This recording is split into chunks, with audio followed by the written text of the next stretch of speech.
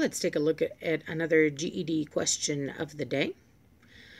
So it says here, how many square feet are in a square yard? Now, I have to tell you the truth. You're not likely to see this exact problem on the GED. Instead, if this concept were to come up, it would be probably hidden in another word problem. You might be given a problem that started with feet, but you were asked to find the answer in square yards, or vice versa. And so one of the things that tricks students is they make a really bad assumption. They assume that it must be true that since 1 yard is equal to 3 feet. A lot of students don't know that. They say, oh yeah, I know that 1 yard is equal to 3 feet. Well, then they say, well, then it must be so that 1 square yard is equal to 3 square feet. And they assume that linear feet's conversions are going to be the same as square feet's conversions. And that is a false assumption. That is just a lie. And I'm going to show you why real quick. But don't just assume that your conversion numbers are going to be the same for feet, square feet, cubic feet. Let's take a look.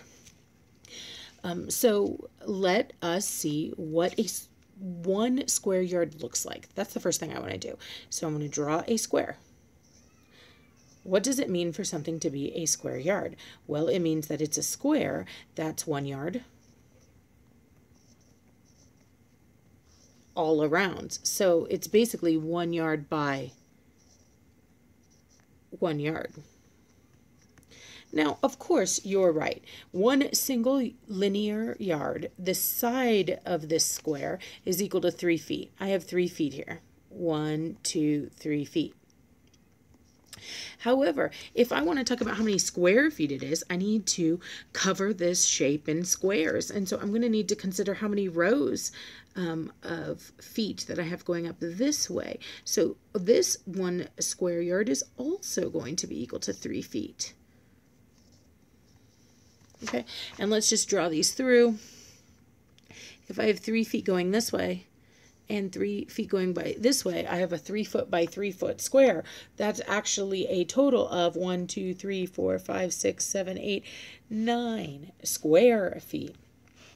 And so 1 square yard is actually equal to 9 square feet. Now you can see I got this from drawing a picture. It's pretty simple to understand, but one thing you need to realize is that if you square the units, you also square the numbers.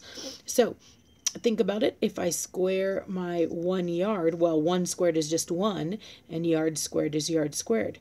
But if I square my feet on this side, 3 squared is 9. Isn't that interesting? And so 3 squared, I'll write that down, 3 squared is 9. So it's not just my feet that turn into square feet. It's that conversion number, that 3, turns into its square, 9 square feet. Okay, great. So how many square feet are in a square yard? Well, there's 9 square feet in a square yard. If you have any questions about that, go ahead and drop them in the comments.